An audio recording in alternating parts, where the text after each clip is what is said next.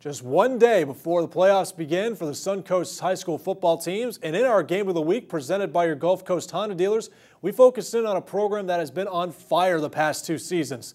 That team being the Braden River Pirates, one of only 2 teams in the region with a perfect 10-0 record, and perhaps one of the most complete teams in the region, now getting ready to host the 8-3 Gulf Coast Sharks from Naples. Despite the loss of starting running back Raymond Thomas, the Pirates still have tons of playmakers all over the field.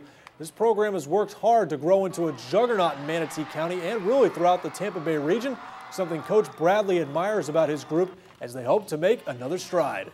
They've come so far from a 1-9 season to 5-4, 10-1, and now 10-0, hoping to win another home game in the playoffs. It's been a tremendous journey for these young men, and we're excited for the next step tomorrow night.